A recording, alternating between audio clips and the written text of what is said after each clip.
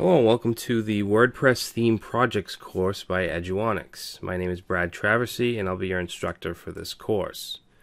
So in this course we're going to be building 10 WordPress themes from start to finish. We're going to be looking at all of the fundamental knowledge that is needed to start building great WordPress themes. So there's 10 projects or sections, and there's 6 to 10 lectures per section, and then we have anywhere between 1 and 3 videos per lecture. There'll also be one section quiz that will have up to 5 or 6 questions. So what you should know before taking this course: you should definitely have experience with HTML and CSS, preferably HTML5. You should know some PHP, at least the basics. We're not going to get into really in-depth PHP coding, but you should definitely know the basics.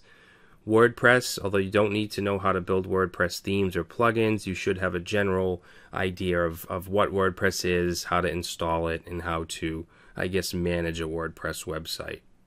And then programming fundamentals, things like arrays, variables, loops, if statements, things that are found across a wide range of programming languages. So here is a list of the technologies and concepts that we'll be looking at through this course. This isn't all of them, but these are most of the common ones. Obviously, HTML, CSS, and PHP are extremely important. That's what everything is based around.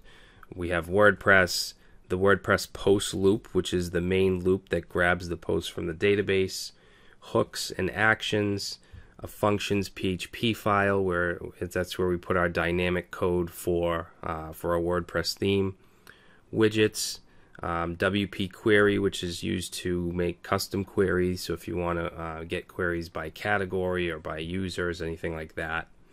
Theme customizer, which is fairly new. This is where we can actually store settings and values and things like that for particular themes. So we're also going to use a range of frameworks, of front-end CSS frameworks such as Bootstrap, Foundation, Ink.